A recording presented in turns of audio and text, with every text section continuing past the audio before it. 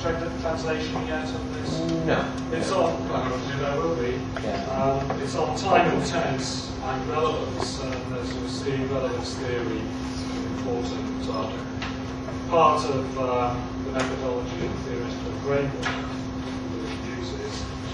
There are 3 co-edited volumes on discourse and structures. Again, I think that's in French, but there is a 2005 volume in English on the subject dear to the hearts of CDA people, called Manipulation and Ideologies in the 20th Century. He also has a book about us here in French, called The Saussure. Probably won't surprise you to hear that it's written on the Mountain Father of linguistics, better known as Saussure. The Perspectives on Saussure. I know that book, an English title one day. So you can see Louis' research is firmly rooted in theoretical perspective, not only in the French-speaking European English, also there's a very strong cognitive element which comes from recently Anglo-Saxon work, and in particular relevance theory. But also he's not pure theorist, very much engaged in practical commentary on real social life, and is involved in commenting on political and social issues in the media, working with the United Nations Organization and also with questions of intercultural communication. Well, I hand over. Thank you very much. Does it work? Yeah, I think so.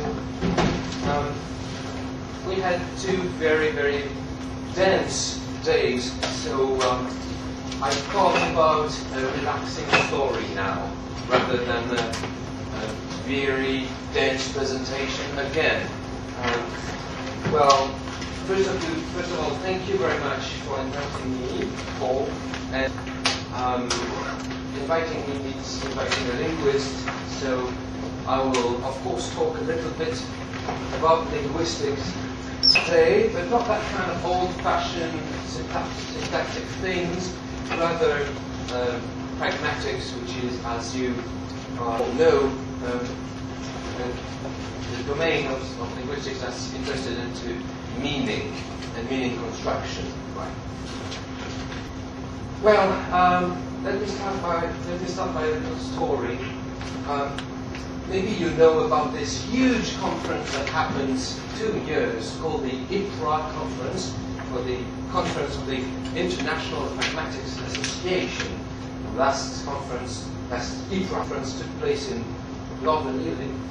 And, well, it's that kind of huge conference where you meet with probably thousands of people, hundreds of papers are presented, all under that global name of pragmatics. And that's the place where pragmaticists and, say, discourse analysts are supposed to meet. However, if you have been there already, and I guess you have, some of you at least, you have noticed that sort of invisible fence between, say, 2 kinds of people there, 2 communities, right? 2 scientific communities there.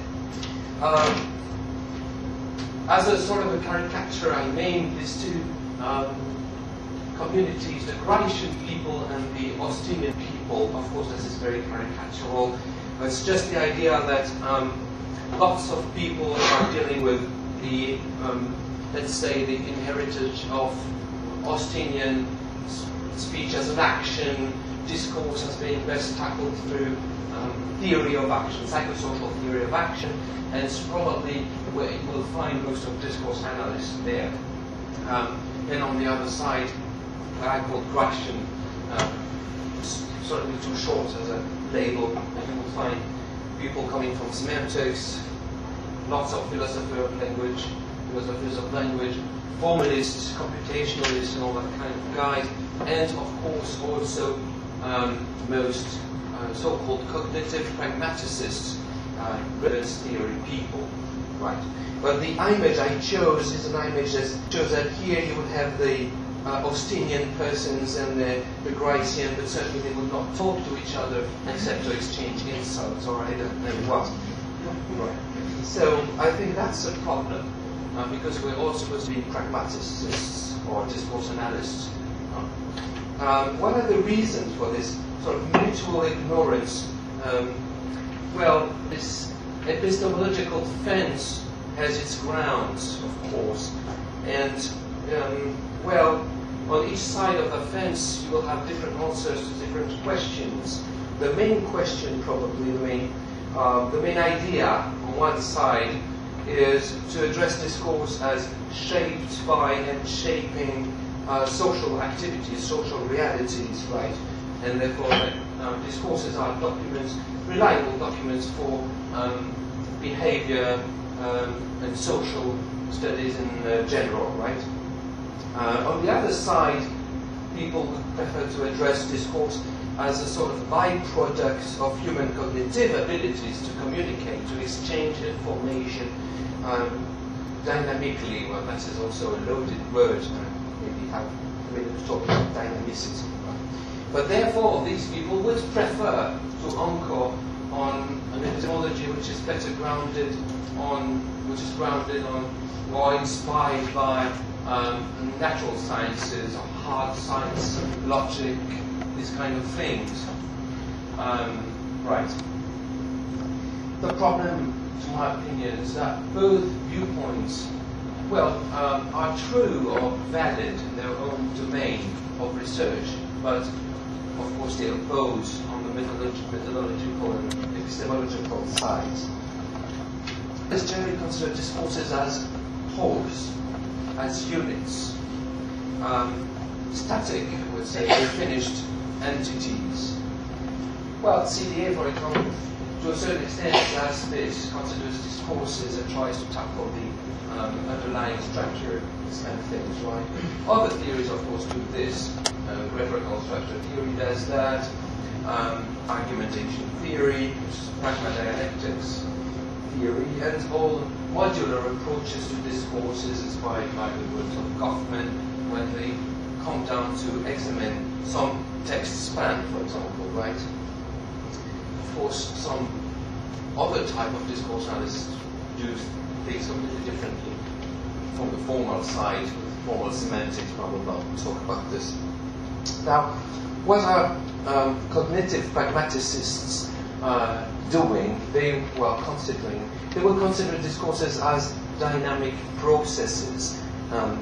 This is the case for relevance theory, but also for theory of semantic defaults by Cassia-Yashel in Cambridge, for example. It's true also for Reconetti's root conditional pragmatics. It's true for psycholinguistics, by the way, as well. And psycholinguistics, which was for a long time dedicated to the level of sentence, now is interested more and more into differential process and sort of meeting cognitive pragmatics in a very interesting way. Going further to the reasons for mutual ignorance, if not dogmatic hate in the communities, probably it's because we have a different object of studies on both parts of the fence. On the first side, discourse are considered as documents for psychosocial human activity studies, and the input of this analysis, which is discourse analysis, right, is already interpreted, already meaningful sentences, I would say, already meaningful sets of utterances. The question is not exactly what does this guy mean here exactly. We take this as an input and we see the structure and the way this particular meaningful sentence does within the whole discourse we are considering.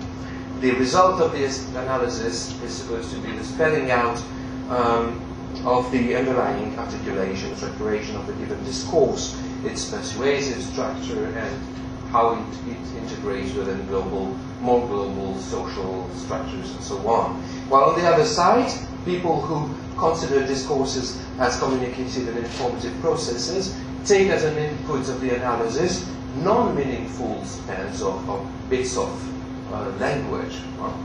They need a single semantic or even syntactic structure, and then they try to explain how these sort of microstructures expand to full meaning, to meaningful utterances. The question is, of course, whether these approaches can expand to address something we could call discourse meaning, right? Both sides face problems, of course. The first side faces the problem of accounting how meaning is constructed. While I consider that meaning is central, although other people may think differently or have other definitions of meaning, as you probably noticed from another plenary talk. And how even non-intended information can be recovered starting from some linguistic stream in some given context. Right.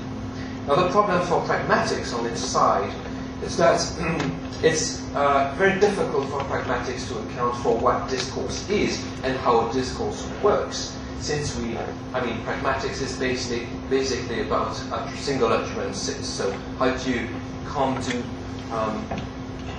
upper level of sets of tools that concern utterances, right? Even some pragmaticists would say that does not exist. A little disclaimer here is, we always say disclaimers, this Anglo-Saxon probably everywhere you go there's a disclaimer. So my turn to do this again. It's of course not that simple. Still, it's this disclaimer about my caricature, right? Meaning construction, in particular implicit means such as indirect speech acts, implicatures, all these are indeed integrated to some extent in many discourse analysis approaches. Generally, the discourse analysis doesn't provide clear explanation of how this meaning is achieved and built and constructed. Besides, well, of course, some classical some conventional linkage between types of information that we typically insert in accounts of implicit speech acts, recovery, things like that, indirect speech acts. Of course, also on the other side, discourses as units, as wholes, are also considered in many formal approaches, in many semantic, dynamic semantic approaches, we call themselves, such like discourse representation theory or discourse representation theories. These are works on, well, logical theories about semantic, how to extend all semantics to the level of rhetorical relations and things like that. But the problem with these approaches is that actually the output side does not inform us very much about the meaning of the whole thing. That's a problem, a typical problem for semantics. How do you go further about meaning? Okay, a little summary, just not to go too fast, right? Since we're all tired, including myself. Discourses as wholes, discourses as processes. So discourses as wholes, discourse structures of actions, rituals maybe, arguments. There exist laws of coherence, generally in discourse analysis approaches. The problem of coherence is a very disputed one. There is often a postulation of something like social determinism, which means that the environment and the context sort of determines the speech act, at least to some extent, right? And there's a goal for this generally present, not always, but generally present, which is to free somehow individuals from their dependency toward discourses. Where did this be? I don't know. Yeah, let me skip on the last point. Now, on the other side, discourse as processes. Discourse asks people to produce sequential change of the hearer mental state, step by step, utterance after utterance. That parts of discourse are unfolding sequentially, the discourse being available in salient context, utterance be processed. Now, discourse and communication in this view is a matter of individual cognitions exchanging information. And of course you realize that this is a sensitive point, since what I talk about will coach, right? And how can you make or build a gap, bridge a gap between individual cognitions is always actually it's probably the central problem, right? It's the points that they would say to each, well, they would say that the Austinian guy would say that cognitive approaches are a regression because it's focused on individual cognition or social cognition. That sometimes they would say that meaning exists, and I've heard already, though astonished, I was astonished recently. Sometimes they would even say that reality does not exist. That's a sensitive issue talk session, right? That's not bad actually. Syntax is for discourse analysis. Local formalization won't take us anywhere.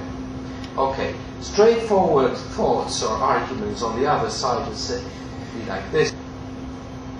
This existence only an utterance, which is also assumption, right? Social that where to come a little bit into the process of falling through, because I would be keen to show if you think of it in these ways, in these terms. So this idea relies on a few principles. Well, this is reductible to understand that discourse is interpreted when the last utterance is interpreted, because you have an original mental state and mental state is a sort of the change in the mental state from the beginning to the end of a discourse, and that would be the best explanation. Or listening off to linguistic proper, I would say, you've got the interpretation of the, and then the semantic form, which I didn't mention there, then, well, the propositional form, implicit meaning, so about various levels of, we could add something there, such as something, right? Linguists work with a modal, semantic, here a modal which is, well, used with relevance theory, it's very words since relevance theory, but the logical form of the proposition, with reference, assignments, what are we talking about, what are the objects that are presented, this is the logical device. I said that this is a model that is to be abandoned. Let me try to maybe come a little bit more.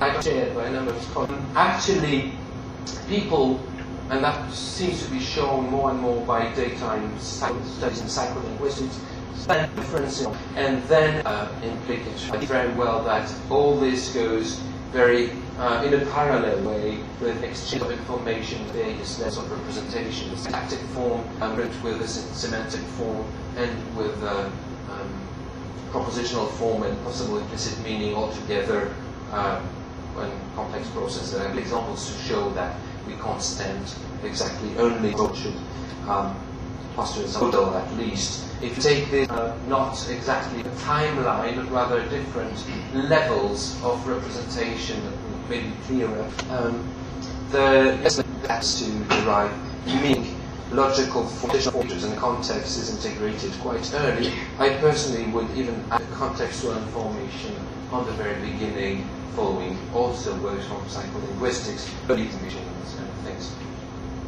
Why am I talking about this? Whether we could do something like discourse assumption, assumptions, or discursive level of representation. When I'm processing an utterance within a discourse, of course I'm probably speculating things about the global.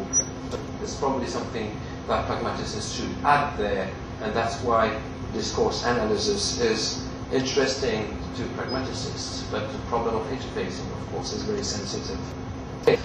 Just a word about relevance theory, which relies on a set of principles, just state a few. The central idea that's put forward, which we can discuss story. It's very simple to expect a complicated story. It's that principle of relevance, sort of a maxim also. Search for the thing for which the effects of saying, in particular, calculation of meaning, right? So this, so I will skip it. They have good thing that is something like this happening with utterance interpreting in particular. Now, that differently. Discourse analysis generally takes as already into theory. We generally don't worry whether achieved and so on. Discourse analysis we generally take utterances for opponents without really worrying.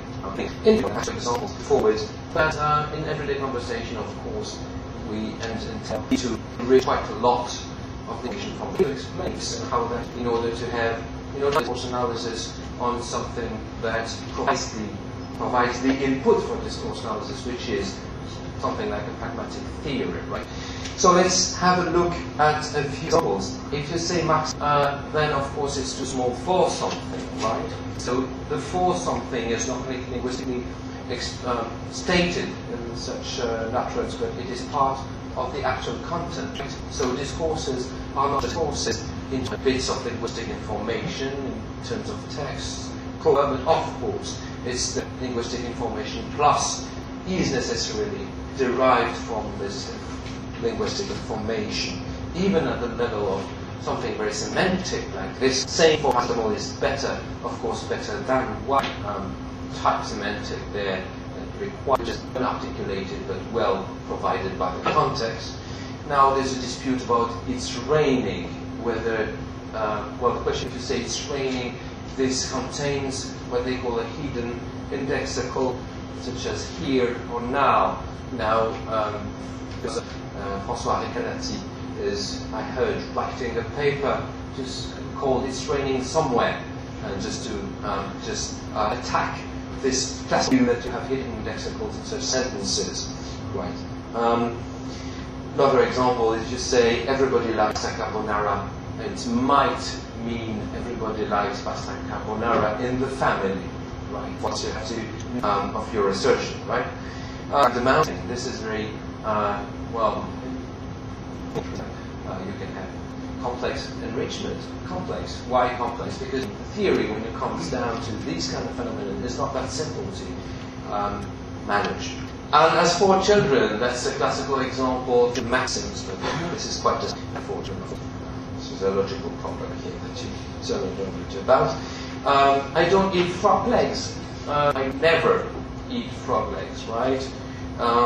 Interesting thing, I married her husband, of course, and then stabbed her husband, and it's really a huge problem. Linguists, pragmaticists and semanticists are fighting together in order to know what's that end that expands into, and it's a very complicated thing. What about Holland? That's a nice example to show that sometimes you don't need to get more precise with the conceptual information that you have. Also, if you say Holland is flat, but Holland is literally flat, of course. Table is flat, right? So you mean that Holland has little, how do you say that, relief? Well, you understand what I mean. Well, this is interesting because a thing like Holland is flat could be understood as, a violation of semantic property. Flat. Right? If flat means flat, then it's sort of non-literal flatness. But if it's non-literal flatness, isn't metaphorical flatness? Generally we have those very clear-cut as metaphorical. Fine, let's go with that. But what about Holland is flat? Oh, what about Federer in the New Sempra? Something that's fine. Bush is a nice one because it's a tautology, of course, but you can use it as I will I will talk a little bit about Bush in a minute. Next slide.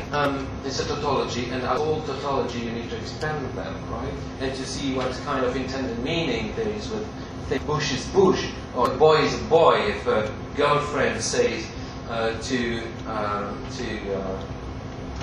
a girl says to her girlfriend, her boyfriend, complicated, about her boyfriend who left her, a boy is a boy. That's already about probably masculine violence or whatever.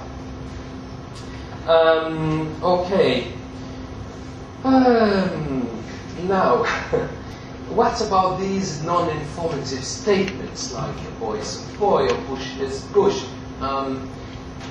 Lots of them appear in political discourses for a very interesting reason, I going to try to tackle a little bit of that. An example, it's an example that's just built it up, but there's a classical example that was exactly like this in speeches by a sort of a more actualized or kind of. Well, I don't need to tell you why we invaded Iraq. You know it already, right? This is not informative as a justification for the first clause, right? So just look for why we invaded Iraq and you'll find a solution, and I assume that you know it, so you must know it, and you don't have the sort of right not to know it. It's a classical thing. But let's try to go a little bit closer to these tautologies, like Bush is Bush. Bush is an interesting statement, since it can support anything about Bush, of course, because Bush is Bush, right?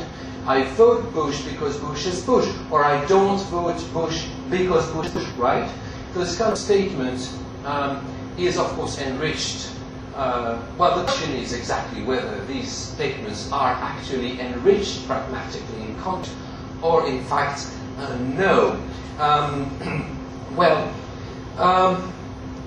Of course, there may be some actual content or pragmatic enrichment of sentences like Bush is Bush. Like, for example, Bush has these varied properties that define him, and define his personality, define his policy and action, and are mutually manifest to the speaker and the hearer, and that sort of, okay, it's sort of standard enrichment. Like, I like pasta carbonara because pasta carbonara is pasta carbonara, you know this thing, and you know that I love cream and I love whatever. Yeah, that's not a real problem, but there is no clear reason or no clear evidence to think that such a content is irreversible. There are good cognitive reasons, in fact, to think that this kind of arguments can be so to say shallow process, or some work from colleagues in relevance theory who sort of opened that little idea without going very far with it, but there's an interesting thing there. The idea is that you take the argument and you accept it without even considering any meaningful problem at the level of meaning, and without even filling up the empty slots there, so to say, right? Yeah, so this is an interesting thing that relates to what is sometimes called pragmatic illusions, that we sometimes have these illusions of meaning, with these illusions of meaning, while it's just empty or not correct or misused or whatever. Goes with jokes. If I tell that story, the plane crashed on the French border with Italy, and you ask the person, where do you think we burned the Bibles? And the classical story, it's a classical story because generally the person wonders whether it will be in France or Italy or right on the border or in their home countries or whatever, but never sees or rarely sees that there's a problem with survivor and bury, right? So there's sort of an extraction of a very basic property of survivor there, which is just human being probably. So the problem in the semantic form there is sort of overcome through contextual information that pushes into it. Right. Lots of other pragmatic problems in argumentation, like presuppositional assertion. Well, I thought this morning to add prepositional assertion, and I was sort of in pain of finding novels, so I thought about this one, where it's not maybe not completely convincing, but suppose you have to go with your child to Aunt Mary's, and Aunt Mary, well, the child really doesn't like her. So you must sort of set up a strategy to convince him not to cry a lot about the story of going to Aunt Mary's. And so what kind of strategies can you adopt? If you say, do you want to go, or we are going to, maybe that will be a problem. But well, maybe I take some precautions there. Maybe if you take the presuppositional assertion, sort of manipulating the child there, you might decrease the risk of knowing which teddy bears you want to take at Aunt Mary's. Yeah, for example. and the attention will focus, of course, on the teddy bear, not on the preposition, not on the presupposed content. Right? It's a classical problem in semantics and pragmatics that you normally don't share references over proper contents, right? But actually, presupposed contents can be sort of present in the sentence, but sometimes they're sort of absent. It's sort of hard to track back.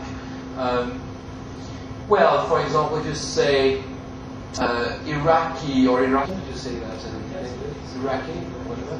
Iraqi were weapons of mass destruction. I didn't remember what I was writing. Weapons of mass destruction are a danger for us. Of course, that presupposes that they do exist. And that's the sort of presupposition. It's a problem where semanticists and pragmaticists, fight about a lot, but they all recognize the phenomenon that did exist. Well, presupposition exists in various configurations. If you say that X failed to do that, it presupposes that it tried actually to, it's presupposition. All other kinds of pragmatic problems that have been addressed in this conference quite a lot. With something is all about metaphorical simplification. Parasite must be killed, cancer must be cured, use of course for other domains, fallacious devices, and so on. And the question is, how can we take all these phenomena into account when dealing with discussing things, with discussing levels of representation, discursive structures, discursive orientation, and so on. And I have a clear answer to this, because my talk is intended to be a relaxing one without very strong proposal. It's just a prospective, so to say, proposal. However, anyway, we agree, everybody agrees, or there's no way not to agree with that, that discourses often aim and succeed at persuading, right, and at modifying the representations of the target audience, right? But in order to analyze influence through discourse, we need, I think, a theory about belief acquisition through sort of exposition to linguistic stimuli, which is utterance interpretation. So the next step for pragmatics in a way is to explore whether the models that we have, and that works rather okay for utterance interpretation, can extend to belief integration on one side. So there comes the need for interdisciplinary with, I would say, even hardcore cognitive stuff, belief acquisition. On one side, on the other side, about whether there is a discursive rotation that takes place during utterance interpretation. Well, let me skip this. So the question is whether we are speculating as hearers during online interpretation, higher level communicative intentions, so to say discursive communicative intentions. If you're not happy with the word intention, we can talk about that. So the question that the ordered set of representations at this point, which is the discourse. Some pragmaticists in Geneva said yes and have developed a model that expands the intention recovery in the utterance processing thing to discursive global intentions recovery. It's interesting, but it's very programmatic. That's probably leads to mind. But one thing is certainly sure. Well, during utterance interpretation, we don't only interpret the utterance, we do a number of other things with possible hidden intentions, for example. That happens. We speculate about the speaker's personality, for example. That happens too, of course. We speculate about his or her skills, abilities, maybe about his or her benevolence towards me as a hero, as a person, right? So why wouldn't we track all these things at the level of discourse and speculate about discursive meanings. Now, okay, so the problem is how to bridge the gap, and I have no answer, but at least I think that both sides of the fence should recognize the import of the other, at least as a heuristic. Otherwise, the results that are obtained in one side of the fence will just fall completely ignored by the other side of the fence, and so science loses anything cumulative there. And so the little sand castle on the beach without calibrating, that's not really what we should do, I think, in order to go on. Right? Certainly we all agree that linguistic productions, let's say discourses, are organized according to non-arbitrary and according to hierarchical schemes, right? Hierarchical schemes, right? Now, of course, the approaches don't say the same things about this kind of organization. Psychosocial approaches would say that it's more on the conventional side. Cognitive approach would say something, of course, like discourse is a stream of representation, provided talked already about. But the challenge now is to find a wider set of tools for the analyst, for the pragmatist, and for the discourse analyst. So what kind of theoretical dream can we have? Something like that. Since discursive analysis or discourse analysis takes what we would like is probably to have meaningful discursive elements that themselves are predicted by some pragmatic theory there, and linguistic theory, of course, besides it, right? Of course, the problem remains on how we do this little arrow here, how we deal with that little arrow here, how we build the interface. But you know, since, let's say, 10 years, the big debate between semanticists and pragmaticists is about this interface between semantics and pragmatics. And people have started to worry about that years ago, and now it comes that a lot of work has been done to understand better what goes on from the semantic representation to the pragmatic representation. And I think the next program is with discursive things, how to interface with this thing. Well, I said it's a theoretical dream because it is very, very, very difficult there. So, as a few concluding remarks, dream is a very emotional word. I'm not dreaming about this at night. I can reassure you. Rather, sometimes I wake up at night thinking about some micro-linguistic or semantic problem with this particular collocation, but certainly not about interfacing pragmatics with discourse analysis. Though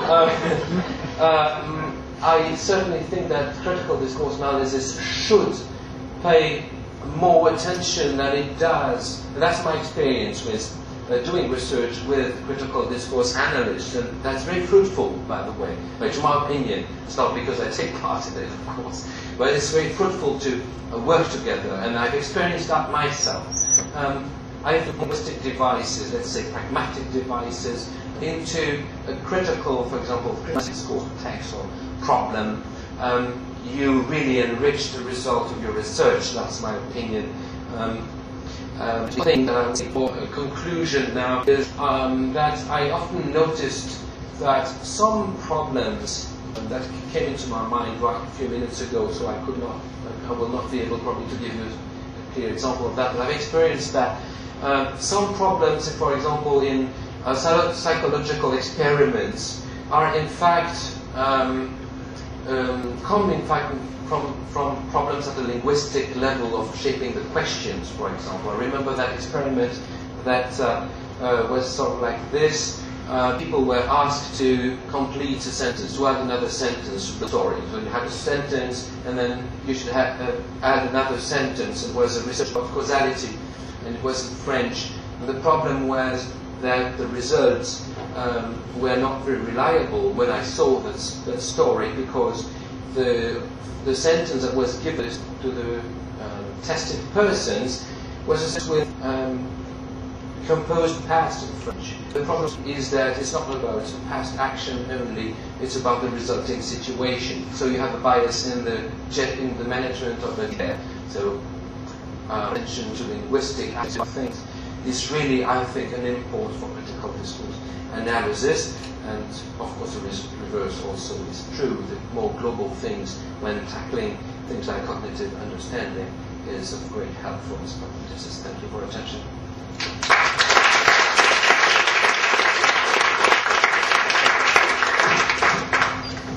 you very much for the fascinating talk. Questions?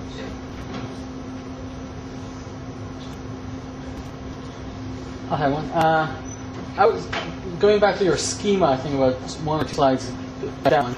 Yeah.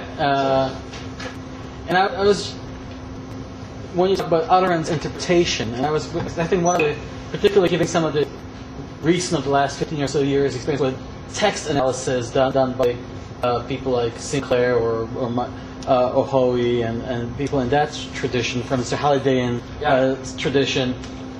What should we really consider to be an utterance? And because traditionally the pragmatists have considered that just be basically a sentence that was uttered, whereas as a sort of like from Halliday's stance, it would probably be a whole text. It could be a whole book, according to Hoey. In some senses, I was just kind of wondering how far you think that might be worth extending. Yeah, that's a very interesting point. It's a very classical point as well. The big problem with that is, I think you're right to say that the problem is the problem of units. What you take as units for your analysis, right? Now, the answer that is generally provided by pragmaticists and semanticists is that we are working with propositional information. So basically, it's not about sentences, bits of linguistic things from which you can derivate propositional content. Right? So it's, if you have A and B, 2 clauses, 2 types of propositional information, you will certainly not consider the whole thing. You will, in some circumstances, it plays a role in building complex propositions sometimes, but basically the idea is that you can have a basic propositional explicit content and you can explain, you will consider this as an utterance. But there's another thing which is raised by your question, which is very interesting. It's probably the fact that when dealing with online processing, you certainly need to accept that there is no real basic unit. What I mean is that you probably need a theory that ranges from phonological disambiguation, whatever, syntactic building online, so bits of something rather than utterances as wholes, right?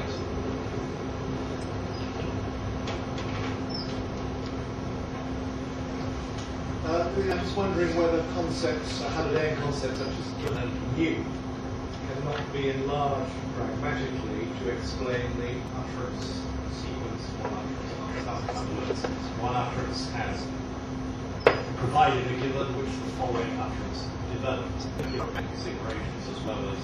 I'm not sure I got the question. I'm wondering that concepts such as given and new. Given, that's what they have. Which are textual concepts. Yeah. No. That could not be enlarged pragmatically. Okay, that's a nice question too. And it shows particularly strikingly that people are talking about the same things on both parts of the fence. Since given and new are things that are pretty much used, but through a different name or terminology within semantics and pragmatics, such as thematic and rhematic or things like this, right? And it's generally an area for pushing information into levels of representation when it's pushed upside in discursive memory or things like this. So these concepts are certainly active in pragmatics. Now, it's on the side of discourse analysis to see whether these kind of should extend within discourse analysis from pragmatic things provided inside pragmatics proper. Yeah, I can't answer that.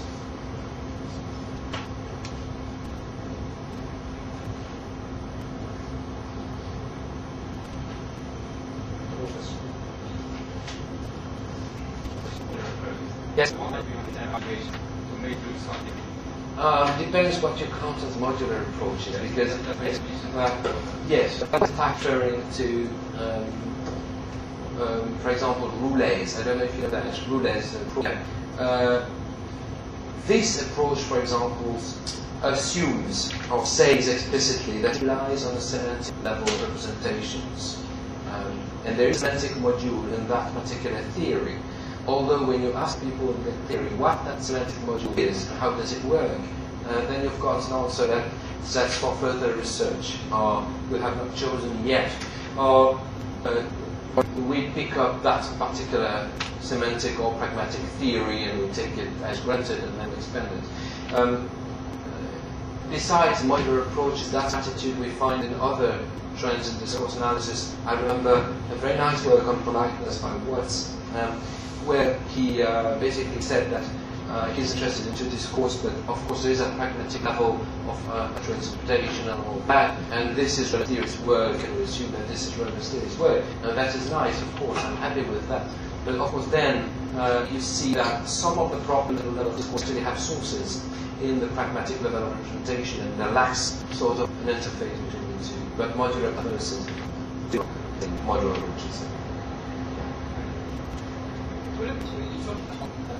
How the communication process may empower the speaker with yes. I'm not really sure I just point to this. If very short if the association is a half or say who has made certain services would work completely differently. For example, for disambiguation, they would have to expand all possible and pick up according to the consistent with the context. While relevance theory assumes that we are going straightforwardly to the thing that seems the right thing.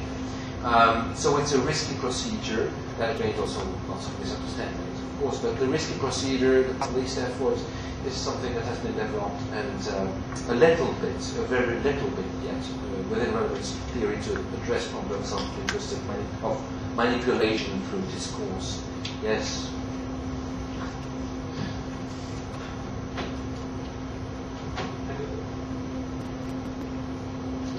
If there are no more questions, I'd just like to thank you once again. Thank you very much.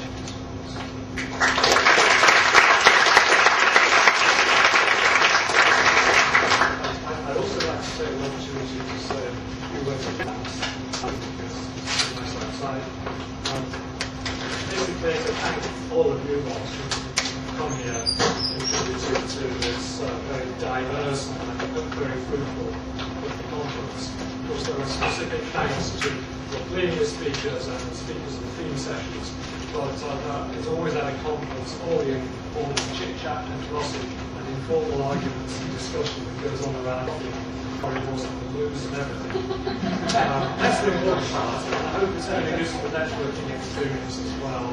But I'd like to thank all the people who are absolutely necessary for any conference to happen at all. And I'd like to thank particularly the student volunteer help for what they've done like that. But thanks to them anyway, I'd like to put that on record.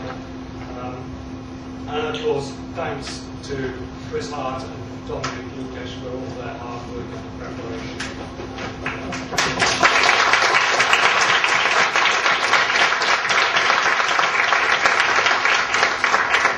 I put on record too, thanks to a long string of acronyms. UEA is obsessed with acronyms, perhaps like other places, but thanks to UEA, CSED, I don't even know what it stands for, HUM, and final acronym, long live CEA. Thank you.